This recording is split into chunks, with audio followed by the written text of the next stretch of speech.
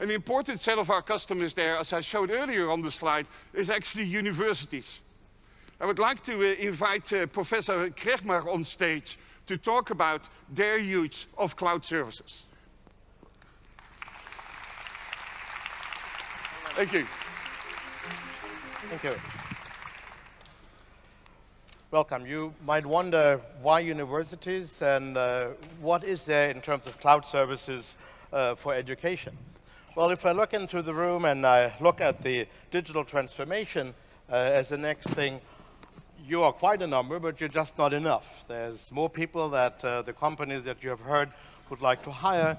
So I'm here in two roles. One is the role of a worldwide association of information systems academics, about 4,000 all over the world, 90 countries. And we worry how can we best educate young people to grow the area that builds the new applications.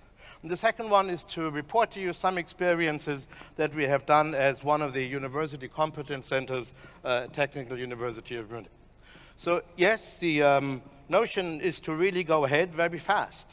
And if you look at that, what we have heard in the last hours, it's about learning by doing. You're expected to try out. We talked about agility, we talked about learning from that. And if you usually look at this picture, well, probably you might concentrate on the kids as usual. I'd like to concentrate on the person with the hat, the one that is actually riding in front of the two others, because it's this role of the teachers that might inspire you. And a little help from a friend that didn't let you build a data center, but that helped you to actually jump and said, well, it'll be fine, it'll probably hurt or even not, and if you do it 10 times, you'll probably have it done. It was really helpful. And the precondition to do that actually is to make sure that the pool, once you land there, doesn't look like that. So what do teachers actually need to be able to inspire you and give you the confidence that you jump?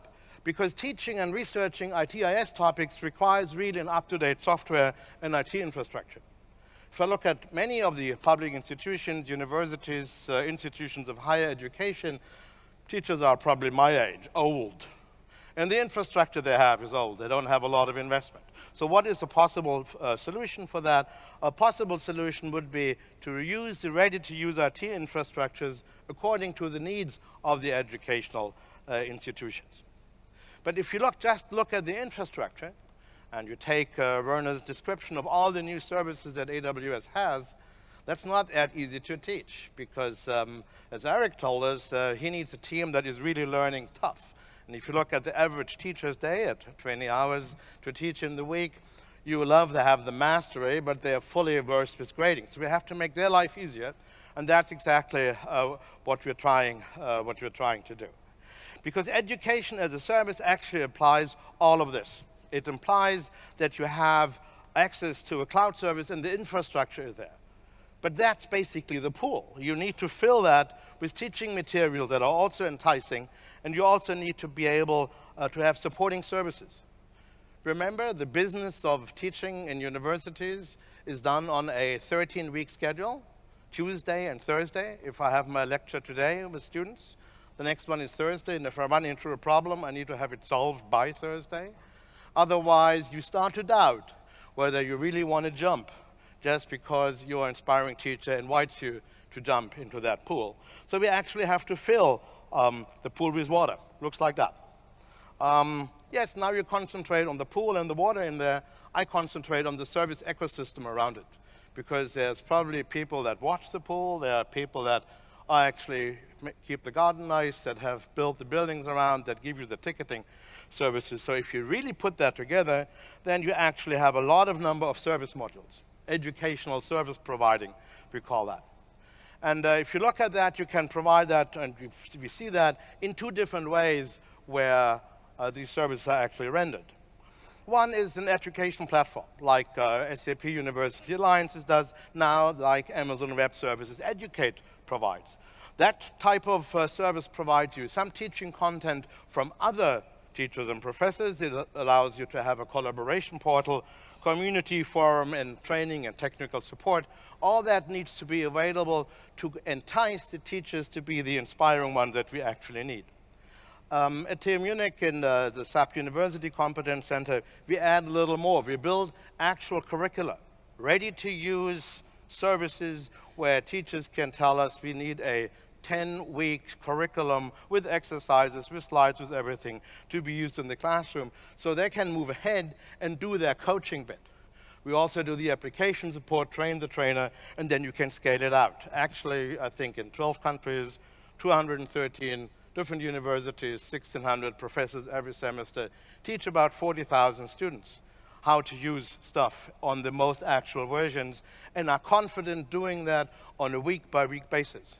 And when the next version comes out in the next semester, they will have access to the next version, and their preparation time will be minimized so they can fully concentrate on that inspiring and coach job to make a jump down there. And that helps you because we build actually more pools. Here you see a pool landscape. All other different members of the ecosystem do that. And I'm very proud that I can show you a slide about Amazon Educate.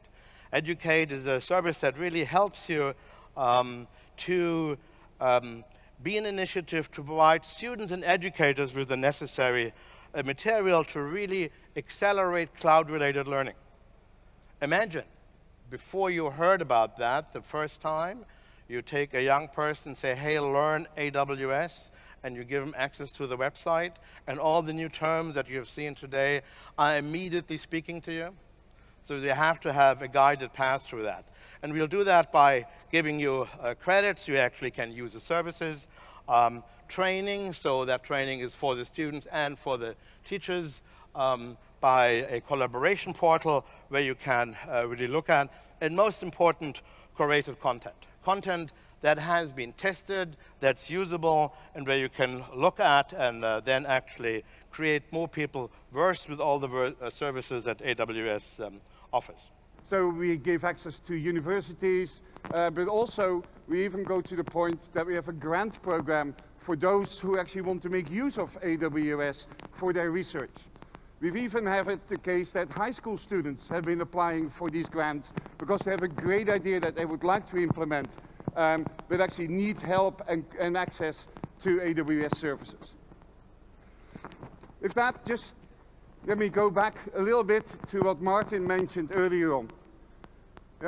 AWS Frankfurt is the fastest growing international region that we have. We have here in Berlin well over 130 jobs available for you if you're interested in that. And we'll launch at the end of this year the Pop-Up Loft in Berlin that will help you get access to great content on one hand, or get support for your questions. So you can go there to the loft to get solution architect help, but we also will have training and certification tools available there for you. With all of this, you know, fighting the cloud is something like fighting gravity. Yeah? Cloud has become the new normal. If you're a company these days, you need to be able to move fast. You need to be able to focus exactly on those applications that you want to build.